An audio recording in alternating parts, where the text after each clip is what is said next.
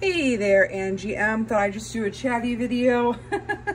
I keep intending to do a plan with me, but for those of you out there who like do full-on legit plan with me, I don't know how you all do it because I plan on the fly and it just does not work for me. So I don't know if I need to have like 2 of each size so that I can have something where I do all of my normal planning and then like do pretty planning and something else and just show you guys how it works. But you know, it's a thing.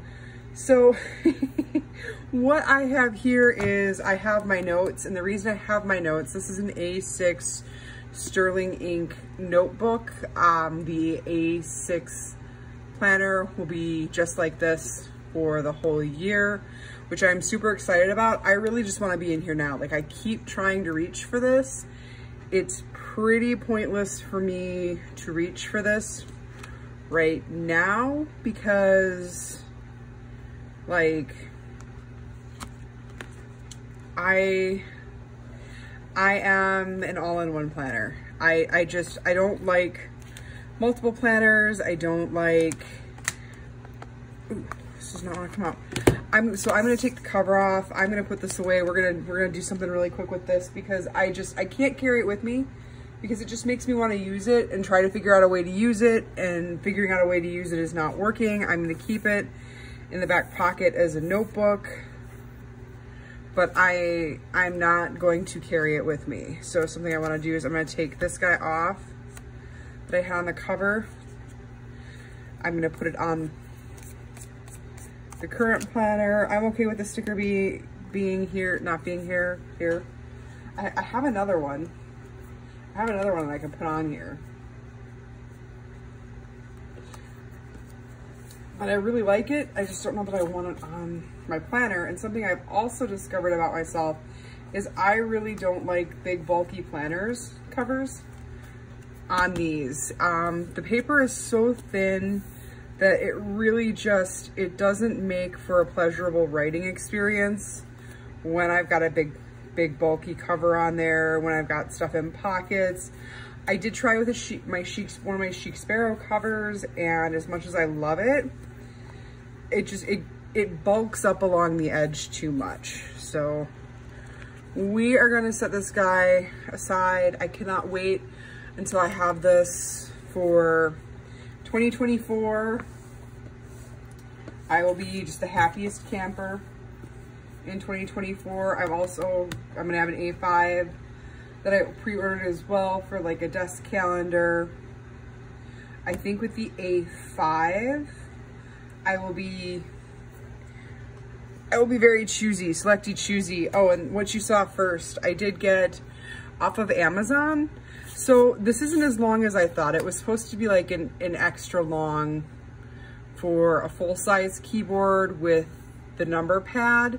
And because I don't use a full-size keyboard, I thought I could be slick and also use then one for my mouse. It does not work, but I am very much in love, and I just literally searched like cloud wrist rest. It's memory foam, but it doesn't sink down like my other one. So it's like your hands just rest on this really nice squishy material.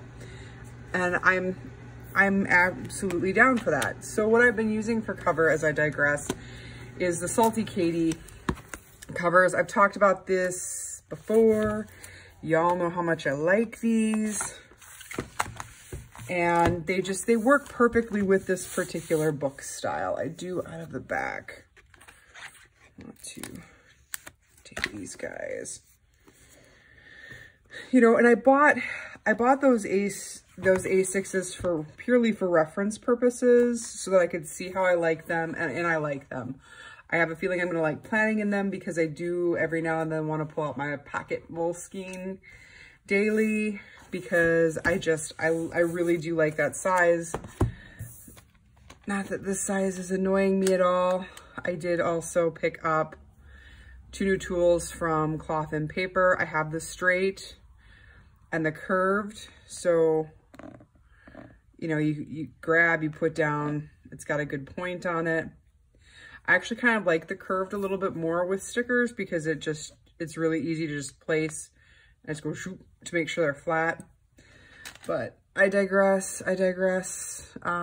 yeah, I've changed some things up with some pens I've used, but we'll save that for another day. I'm just trying to get all the sticky stuff off of the card so I can get the card on here. Let's just do. So much like I did before, I've got my Tombow permanent adhesive, which I can very, very easily rub off things that sound wrong on my channel today.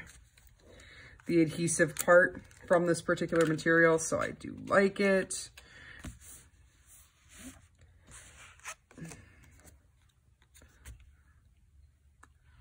We're gonna sort of aim up here for middle.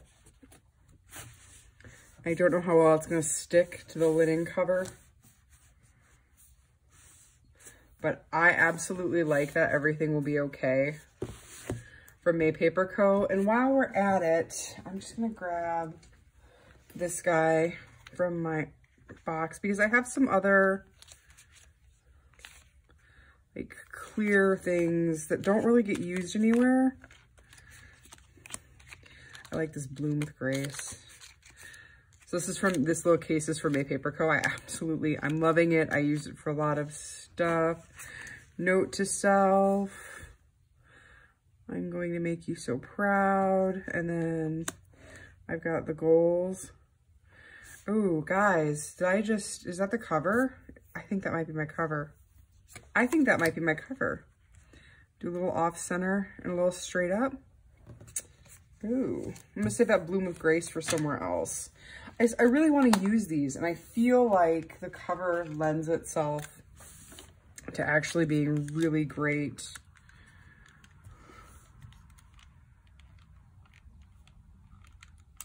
Ooh.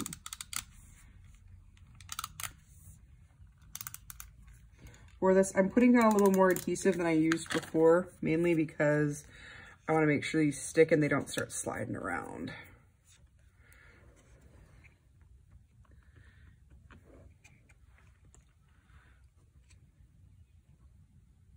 All right, I just want that one off-centered a little. And this is before we even get into the chitty chat talk.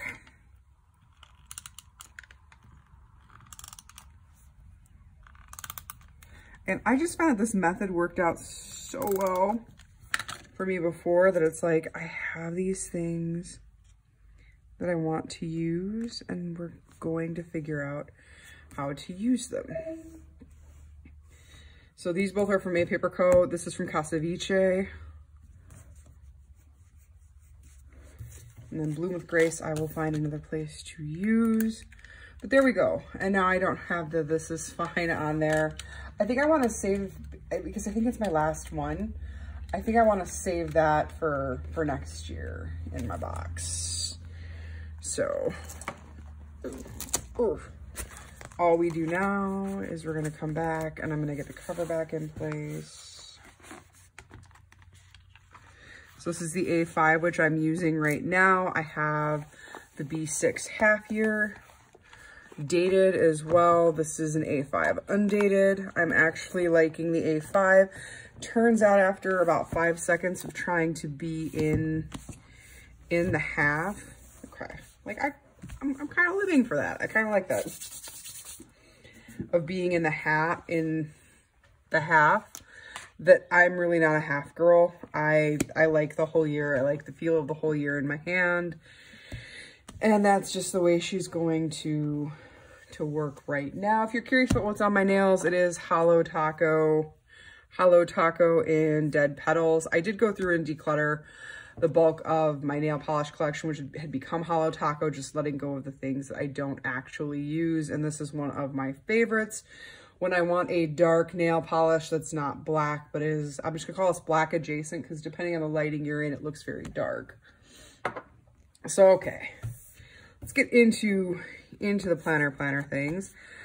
This is from May Paper Co. It had the whole year on the back, but I really like the colors. So I sort of vacillate between Super Duper Deluxe, colorful, all of the colors, like Shine Sticker Studio, you know, really hits the spot for me for that. But I also like super neutral, earthy colors as well, which is a whole thing. I did pull out the Still a Beautiful pen, which matches, I can't remember if this is from Efflorescence. I can't remember which kit it's from, but it matches my nail polish really well, and it's very florally. So I did grab that for use right now. And then I did make some changes. So word of the year, you guys are not going to be seeing me do much desire mapping or talking about desire mapping or the changes. It took me like 3 seconds to get the words of the year. So when I first started doing Danielle LaPorte's desire mapping, like I'd listen to the book or I'd read the book and then I'd do the stuff and do the entire workbook and write. I'd be really confused. It was very laborious. But once I sort of got my feet wet with the course and all of that, then it's actually become very easy for me and very quick for me to pinpoint how I want to feel, even if I'm having, you know, a rougher go of it. So my 3 words for essentially the rest of the year since I did this in July is energized, alive, and still. And you might be like, those sound like they're in competition with each other. They're really not.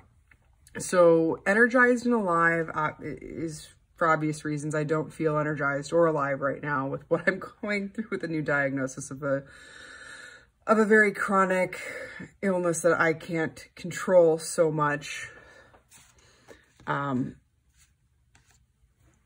Yeah, so energized and alive, those two kind of go together, but what about the still? So ease and flow have been big words in the past, but they never really quite ring the bell for me. Stillness, though, for me is a big thing. I used to be very good at stillness. I've talked about some of my coping mechanisms, things like compartmentalization, and which I'm starting to realize may actually just be straight out disassociation with me calling it something else. But hey, it works for me, all right? So I'm not gonna knock it.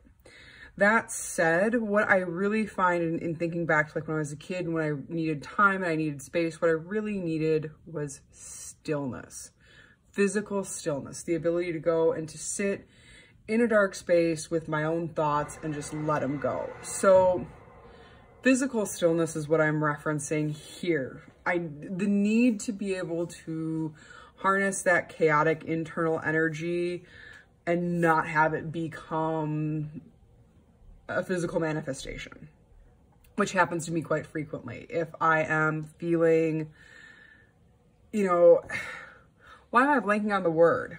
Restless, that's the word. So when I find when I'm feeling super restless mentally, it does go running into the physical as well.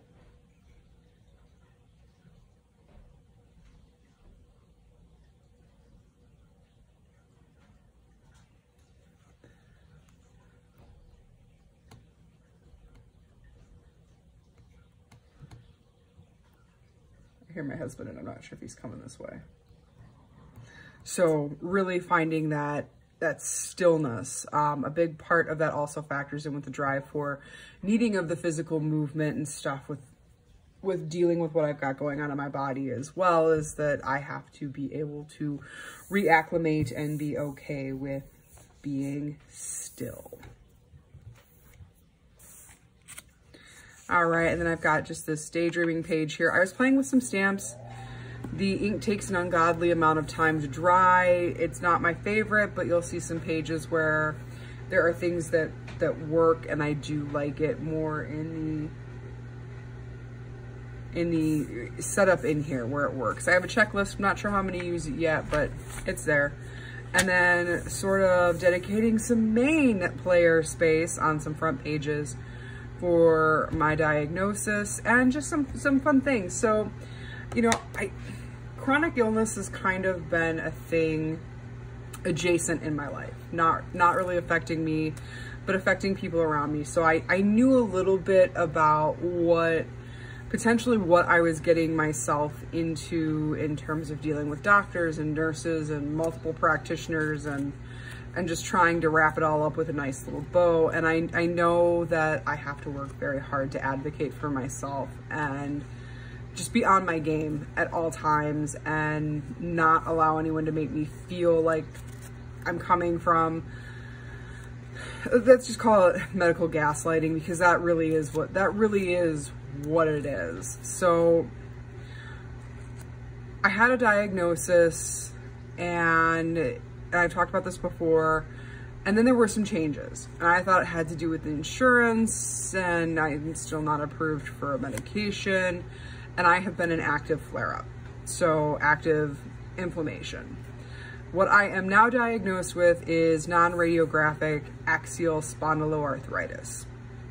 So NR-AxSpA. Raxpa is what I'm gonna call it. I know it's not what everybody else calls it, but I'm trying to get it stuck in my brain and it's not sticking.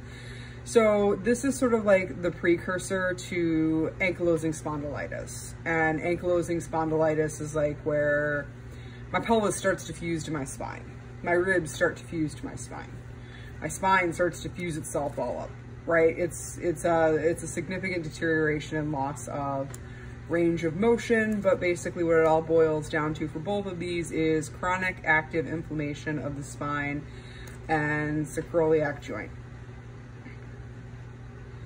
So some things that I had happen, and I've got notes in my hand, so that's why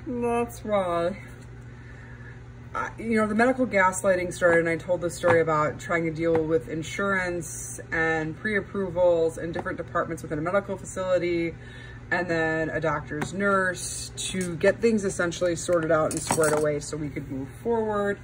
And being told that I was never diagnosed with AS, that I was only ever diagnosed with this, and it was always the diagnosis, and being like, I'm looking at the doctor's notes on reports and, you know, on imaging saying it's AS, that we suspect it's AS, we're going to treat for AS, and prescribing a medication that specifically treats for AS. And then all of a sudden it changes, and it wreaked havoc and caused confusion because insurance didn't understand what was going on and needed clarification, and weren't getting the clarification that they needed, and it meant a change in medication, which didn't match the diagnosis that insurance was given. So it's a whole thing. Ultimately what happened is, and I have this in writing, is, oh no, you were originally diagnosed with AS, but it changed.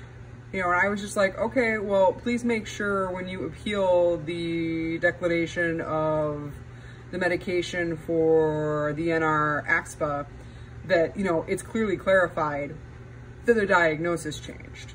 You know, and I was being told that, you know, no one ever said it was AS, and it's like, well, I didn't prescribe myself a medication and send it to my insurance, so my insurance has this information too, so it's not just me, and I need to find a new provider, so I need to be on the search for a new provider for this, because my doctor's nurse is just like I can't, and even my husband was like, you need to call find a manager or find the department that works with like customer complaints, and you need to complain, like you need to complain about this, like, because I'm explaining what's going on, and I'm explaining to him, you know, like literally what I have access to and what I'm seeing, and he's like, you know, just it's not okay for me. I just don't even want to deal with it. Like I just need to find a new doctor. And then I had something, so there are a lot of peripheral symptoms with this. It messes with the GI, it can mess with breathing depending on what's going on in your body and the inflammation and the impact on your lungs, but it messes with all of your joints. So it's inflammation that hits all of the joint groups. It can cause pins and needles feeling, it can cause, because the inflammation impacts nerves, so it can cause all this other really nasty, painful stuff that can make it hard to walk, it can make it hard to hold things. It really affects my hands, which are still swollen, my feet are still kind of swollen. That never completely goes away at this point. I have a feeling that the birth control I am on in the form of an IUD, which was relatively recent, is causing a perpetuation and a worsening of the inflammation. So we're gonna get that tackled. We're gonna quit messing with my hormones. It's a whole thing. I know we're kind of getting into the weeds on this, but I just want you to understand where the rest of the planning is going at this point for me.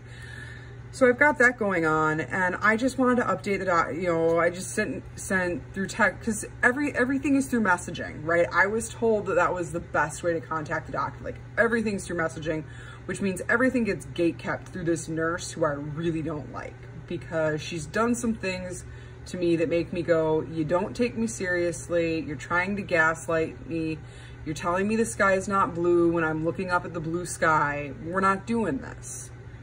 Like, I will not do this dance with a medical provider. Just not gonna do it.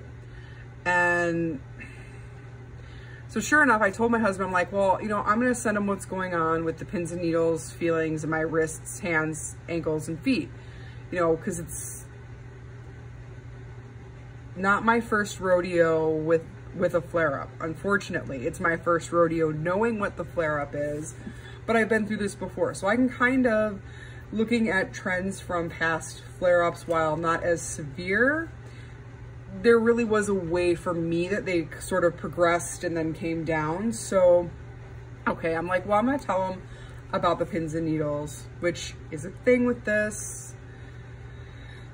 And I finally get a response back, but the response was basically like, well, did you go to the ER or urgent care? Because we can have their notes added. And I wanted to launch my phone, because I'm in the app on my phone. That's where I'm looking at this. And I wanted to launch my phone across the room because I predicted it. I told my husband, I'm going to send this over, tell them this is going on, and you know what I'm going to get back? Well, did you go to the ER or urgent care? First off, even with private insurance, the copay to go to the ER, I will not go to the ER. If I am not lights and sirens blazing in the back of an ambulance, I'm not going to the ER. Because the ER is not where you go for treatment. It's just not. And all the ER is going to do is look at me. I'm going to tell them what's going on, what I'm diagnosed with, and they're going to go, follow up with your doctor. They're going to be like, why are you wasting our time? And then they're going to collect a very hefty payment from me that I don't get reimbursed. I don't get it back. I don't get to go back to my doctor's office and be like, well, y'all said. They don't cut me a check for that. So no, I'm not going to the ER. And urgent care, why? If I don't need the ER, why am I going to urgent care? I'm not bleeding. It's not a broken bone. If we're worried that like it's nerve damage or something, well, doctor's office, you need to clearly communicate that. That's another huge issue that I'm having right now, is the idea of informed consent, because I feel like the only informed part of this that I am getting is from Dr. Google and resources that I am finding online. I found a pretty good yoga site that deals specifically with AS. I found pretty good website and support groups for AS that give information and help.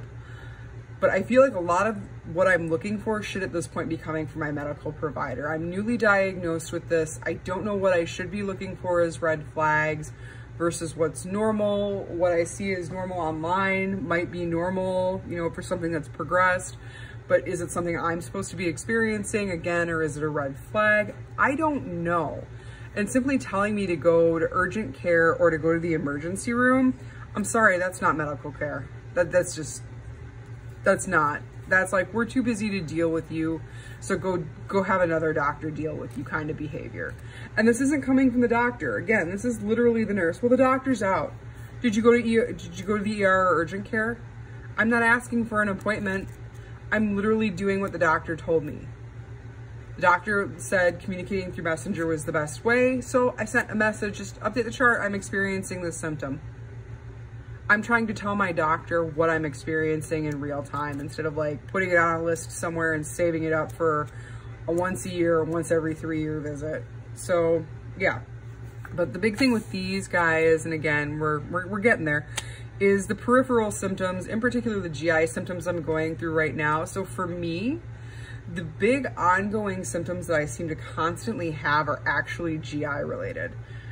TMI, and I probably should trigger warning to the start of this, so I apologize, but just a TMI, for whatever reason, lots of gas, indigestion feelings, stuff that's really unusual for me. Like if it's a normal day, I don't have any of that. And it's been sort of a constant for the last couple of years, which is why GI appointments have become a thing, but GI can't find anything because it's not actually related to the GI. So then I picked up some OTC stuff for that, and I feel like I'm going down this rabbit hole of being on all of this OTC stuff, trying to symptom manage to make things better. Is there a little bit of pain in my back? Yes, but it's weird. And as I said, we're moving along. So it's strange though, because as the pain level goes down, while it takes down some of the stuff with the hands and the feet, and yeah, my hand still hurts and occasionally pops weird, and sometimes I have to pop my knuckles to make my fingers want to work right. Whole other story right now. You know, driving hurts, typing hurts, holding a pen can hurt. But like once that back pain and the peripheral symptoms in my hands and feet start to go down, okay, that stuff doesn't hurt as much anymore, but then my GI acts up. Like my GI goes nuts. So again, just understanding the patterns. So what I have here is arthritis management. Exercise is huge. And I should preface this with, exercise here is not about weight loss. With what I have, it's about mobility. So my weight, which I am overweight, there's no hiding that. It's not some big secret that I'm keeping from myself. It would be advantageous to lose some weight, yes, for other reasons, but my weight did not cause this. And I feel like I have to say this very clearly when talking about exercise, particularly as somebody who has danced with disordered eating and all kinds of other things in their youth. So a lot of clarity has been gained since this diagnosis. When I feel good, I work out. When I feel good, I buy exercise equipment. I buy weights. I buy the treadmill that's behind me. When I feel good, exercise is easy and it's a normal part of my life. When I don't feel good, and I haven't felt good in many years, I don't exercise. So it looks like this really weird thing, you know, and my husband was saying, you know, making fun of, oh, you know, you have the treadmill, but you don't use it. And it's hard to explain to someone who doesn't understand it. I don't use it because it hurts. So what I am learning with this new diagnosis is really what the limits are, and that the way I exercise and the way I approach things has to be different. And the goal of exercise now is mobility and keeping things loose and trying to keep things flowing and moving the way it's supposed to, and trying to avoid stuff fusing. Sedentary is bad because changes to the posture and really increasing the risk of stuff having the opportunity to start to fuse and lose mobility. Okay, so that's where that comes from. So I got used up trying to save stuff, and it feels like the impossible Sisyphean task. And then just how I want to feel energized, alive, and still. I have no idea how to work that into the goals. I really don't in terms of a weekly standpoint. Sterling Inc.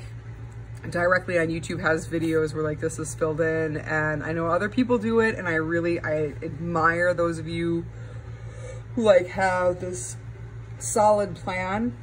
I don't have a solid plan. My brain hurts when I think about some of this stuff because I don't know. And for those of you who've been on this channel for a while, you know that plans for me have at times fallen through or just sort of been escapades into failure, because either I'm setting goals that are way outside of what I can expect to do, or I have like right now, I'm in flare up and it wildly changes what I want to be able to do and expect to be able to do from what I can actually do. So capacity changes significantly, and I need to just regroup and figure out what exactly that means and how to handle it. So here I am tracking more or less like a symptom tracker, and I'm not filling in the next months because I want to give myself room to be able to change what I track and what is important based on what I'm actually experiencing. So what I'm finding is when the pain level in my back is high, the swelling is high, the tiredness is higher. Although I have to admit the tiredness actually seemed more when the pain level went down, but I don't know it's that the tiredness went up in I don't know if there's a correlation there. I think what it is starting to feel better. It's like I slammed into this wall where I'm so tired, my body's so exhausted, and I need time to be able to reset in between intense pain and less pain. Like I need a pause. Like my brain doesn't work. Like my brain just stopped working because it was like, I should feel good. I should be running around. And I don't know if it's fear that it's not over and that it's immediately going to come back and it's just like a spoof and I'm going to get a day and that's going to be it. I don't know if it's that now that I understand the idea of overdoing it with this, that I'm afraid that I'm just going to jump in with both hands and do stuff and overdo and just kick off a cycle. I'm figuring that out. But with pain high, joint pain's high, it affects more body areas. My elbow on my right arm oddly hurts, but not my left. My right seems more affected than my left, but that makes sense because the actual pain in my back is more on my right than my left. You know, hitting hands, hitting feet. Spine, I just included spine because I can feel it in my cervical spine as well. Part of it is the posture, the hunched posture that I have started to take on, where I feel hunched over my desk that I thought was a result of the pain is actually a part of what this diagnosis is and a part of what happens. So I really have to start watching my posture much more critically so that I'm not slumping into my shoulders and leaning over.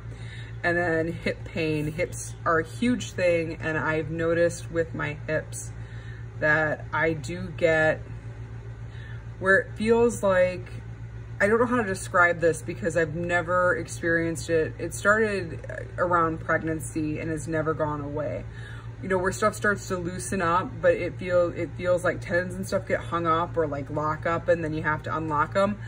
I get that, only it's different and it's worse. So part of the inflammation affecting the joints, it affects the connective tissues, it affects other things. So yeah, so it's a thing I'm trying to track. So as you can see, like I had pain spikes and then it kind of goes back down. What I'm almost wondering looking at this is I think I'm causing the pain spikes to a certain extent. So what I bet happened is I get a good day, a high day, I have what seems to be a better day, and then all of a sudden I'm up here and I'm looking at this. That makes no sense. That's a Tuesday. You're just, you're witnessing my brain do one of those things. So the 4th felt good. I was up and around and more mobility is good. And I do tend to have less pain, but it all comes crashing down afterwards. And this is what I mean by the easy to overdo. So my husband, when we were talking about that, he's like, I don't get it. He's like, you walk 2 blocks. Now, granted, I walked more than 2 blocks and I was on my feet much more than that, which is supposed to be a good thing. But what feels good at the time when you overdo it, you don't realize you're overdoing it until you actually sit down and rest. And quite frankly, that night for sleep was pretty bad. Waking up was pretty bad. And then I had some pretty ugly pain in my hands in particular. Saturday and Sunday, I don't know why I have that as a 6. I'm also trying to track another space, which you'll see in a moment, what I'm actually experiencing, because while for my back it might have been a 6, my hands, my right hand more than my left, were just like, I would wake up and I curl my hands weirdly to my body like this. My thumbs are oddly not affected. Like, I think it's the oddest thing where for whatever reason, they seem exempt joint-wise from what goes on with the rest of the fingers. But especially these two, like, even just trying to, and you can't see it today because it's very, like, I should be able to move my pinky more independently than that because I do work on that. But, like, trying to move this finger was completely like locked with my pinky. Like, I'd try to move it and my pinky would be like, nope, I'm going to. So lots of weird things, a ton of pain, just really awful pain. And that's not to downplay the pain in my feet. It's just, I'm so used to my feet kind of taking the brunt of pain from injuries that I've had growing up and in the past to my ankles that I guess I just don't think about them the same way I think about my hands. Sorry as I cough. And a lot of this is just, it comes down to what I'm used to. So also, I'm trying to be very cognizant of the fact that when I put a lower pain, it might not actually be lower pain. I do tend to become blind to it. So like it's bad, but I'm just used to it, so it doesn't hit the same way. Taking a drink to stave off some coughing. So like, it's before noon right now, today. And what I will say is I am no longer at a 4. It's Tuesday. I am no longer at a 4. It is ratcheting back up. So I try to wait till the end of the day to fill this in too. It is ratcheting back up. And it's not ratcheting back up. I was careful yesterday because I wanted to just sort of test and see if I don't overdo it, if I don't push, and by push I mean, act and move like a normal human being, what it would do. So what seems to be happening is stuff seems to kick off and then pull back. But I did have a lot of gas, like really intense gas, which I tried to write there because some of the stuff seemed like it was less. It wasn't that it's not there, it was just less. So I forgot to mark any of this down for Sunday. This is what happens when I forget to actually sit down and do this. So like, I'm having a hard time in categorizing. Like maybe I need to start doing, maybe I need a number system for all of this, for each of this instead of the dots. Like because I'm always experiencing it, it's just to what level. And I think it would be interesting to see if the levels of experiencing it change depending on, like if I have a high overall pain level, right? Coming from my back. If I have a high overall pain level, what exactly is in pain? If my hands are way in pain, but my shoulders aren't, what does that mean? Because my shoulders kind of can be in a lot of pain or in no pain. My shoulders right now are in all or nothing. My knees, however, are not. And for years, I blamed that on some injury and then a car accident and injury from that. But I'm wondering how much of my knees are actually the inflammatory response. And from that car accident, the more I learn about what my body is doing, the more I realize, yes, I had injury in the car accident. The car accident also kicked off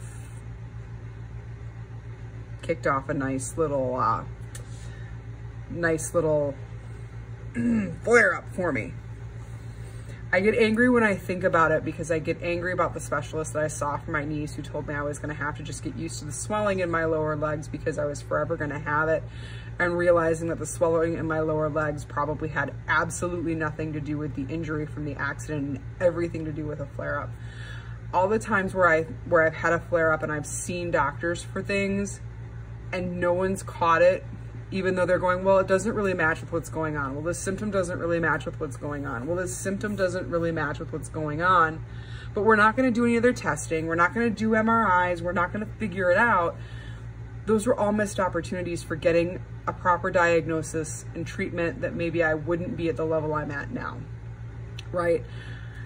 Oh, okay, so I digress. So this is just me trying to figure it out. So on the 5th, I was shaky too, pins and needles in the hands. Yeah, so it started after the 4th. Okay, so I had one sort of good day where I was up and about and then my body punished me. And I know I'm not supposed to think of it that way. I know I'm not supposed to think of it as my body punishing me, but let's be honest, that's literally what is happening. Is my body's like, no, you need to figure this out and you need to do the right things. But I'm not going to tell you what the right things are because I can't really talk to you outside of, hey, you're in pain. And then you're going to feel better because maybe you did some of the right things, and rest is not the right thing with this.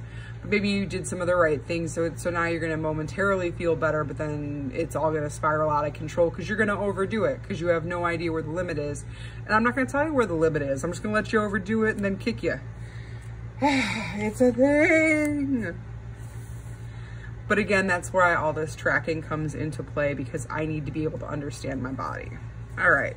So I've got the monthlies. I'm not really changing anything on the monthlies because, like, what's the point? I mean, these will just get all filled up and incoherent. So where I'm doing some of the changes, and what I love is seeing some of the spreads where people aren't really using this part, but use it more like log and all that other stuff. But I also have all these pages here that I think I'm gonna use more towards that end as well. So I just started writing some stuff down, and I'm going to start with keeping it on the day. And then I'm going to move into, maybe if I change up the spread like how I've seen some others do, working it through that way. Oh, it's a yawn. Trying to keep the list of things to do. Some people have said that they completely ignore the timeline and they actually just put like the important stuff down. I can see that, I feel that, I get that. I like the idea of it. I just need to figure out if that is what is going to work for me. I do like the idea of this stuff being up at the top instead of at the bottom though. So just working through with that. And again, you can see that I've planned pretty much out to August, and that is where we started to hit my stamps. So I wanted to just play around with what I used. So we've got some caps, we've got some lowercase, and then some caps. And then I thought, let's be cute and let's try some numbers. And what was so cute about the numbers is I'm like, I don't have a number 9 in the box. And then my brain just went, hey, dumbass. You know what 6 is, right? When it's turned upside down? Yeah, you got 9. I don't know how long I've had those. I don't recall how long I've had those stamps, but yeah, that was fun. That was fun. That was delightful. That's what I mean by the brain not totally firing. So yes, this is me, again, just trying to like plan some things out, do some things in a different way and get a feel for what I really like. More so because next year's gonna be dated, right? So this part will be dated, but back here on the blank pages, it won't be. So I'm just playing with some things to see what I like. And again, takes an inordinate amount of time for this stuff to dry. So this is not something I filmed because it would basically either be me having to edit down or like, let's just sit and chat, which I actually realized would work. So here I was playing with, I was using Rewind. So because I'm only using this for half of the year and it is a whole year, I thought I would try to use these to kind of figure out what I like and try some stamps. I did not let the stamps dry long enough. Again, it takes an inordinate amount of time. But these are some test pages. So I thought I would just like test, do I like, you know, little things? Do I put some notes over here, like the daydreaming? I don't like this at all. I hate this. I hate this. It makes my brain hurt. So no, I don't like that. We'll play with some more stuff and see. I really do like the social media, the way I have the social media stuff, the way I have some other things. I was playing with some writing and just taking some notes.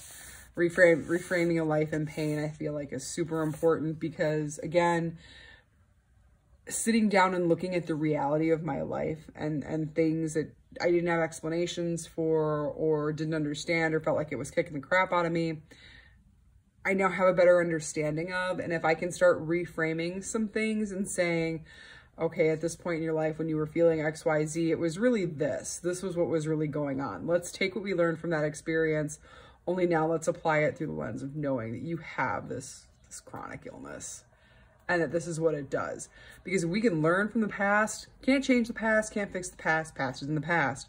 But if we can learn from it moving forward, maybe we can make things better. And that's where I am July money-wise. I don't know. I feel like all this does is set me up for failure. I really do. I really admire the channels that do like the cash stuffing and the, you know, everything's in cash and I save. Like, let me just, I'm yawning. I'm not getting enough air intake. Let me just like clap for y'all because y'all are amazing and I love you and you're fantastic. I can't do it. I don't, my brain just doesn't work that way. And then just like logging stuff. So I have for this week. And then I decided something I was going to do because I didn't know how I was going to use these, like the Hobity Chewy style, but I decided that that was a great way to do like a body log. Because again, I have a whole year worth of pages. There's technically a page a day. Is there more than a page a day? There might be more than a page a day. No, it's a page a day. Yeah, so you can have like a page a day if you really wanted to do a page a day. So I have extra pages to play with layouts and to play with tracking, and I decided, fuck it, I'm just gonna make it look pretty and make myself feel better, because trying to keep it very minimalistic and stuff was just, it felt like sadness to me. It really did. So where I was trying to keep it all very neutral tone and, you know, black ink, every time I looked at it, I was just like, that is sadness. Like that is take what I'm feeling and put it on the page. And we're not doing that. This is my space to be creative, to be inspired, to put down thoughts, ideas, notes, to track things, to have room for growth.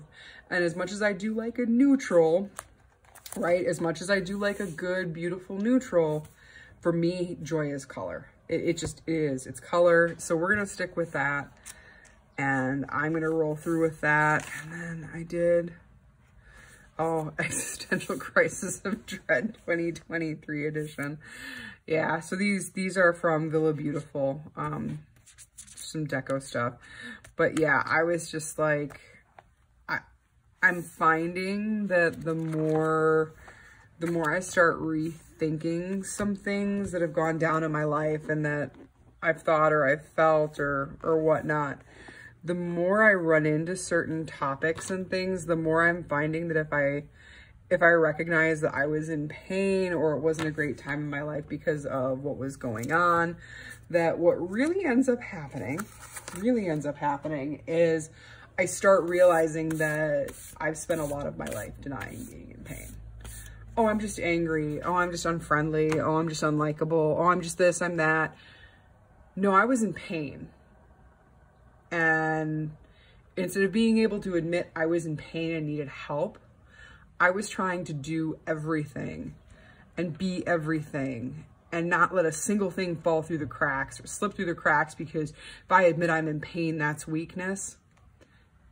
It was killing me. It's still killing me, because I still in many ways live my life that way. Is, you know, it's weakness and you can't be weak, oh no, can't be weak, can't show weakness.